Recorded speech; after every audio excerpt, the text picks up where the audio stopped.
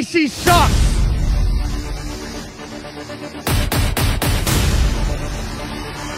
Listen, I'm playing against you, I don't like you, so you say something to me, it's gonna be a long game for you guys all day. I don't care.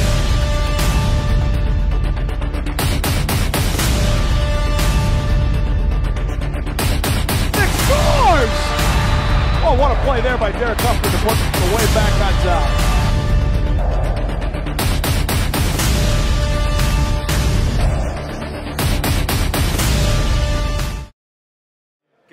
Hi, I'm Tom Wynn, the broadcaster for the Milwaukee Wave, and today we're going to be talking with Derek Huffman.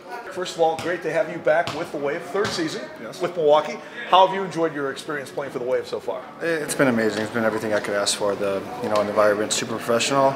We have everything we know here to succeed and grow as a team every year. So, as a young man growing up in the Chicago area, Elgin, Illinois, I believe, was it your dream to be a professional soccer player?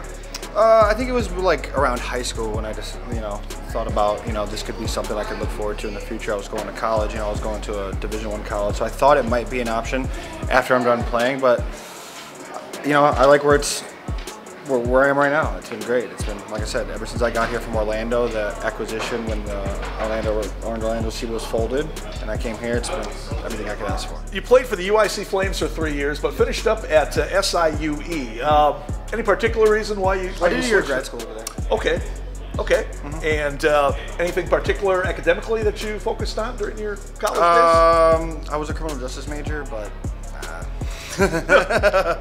What areas, perhaps, Eric, would you be interested in post-playing career? I'd like to get in coaching, definitely. Okay. Definitely at like the men's level. Anything else regarding, your soccer life that perhaps the fans might not know, but you think would be kind of interesting?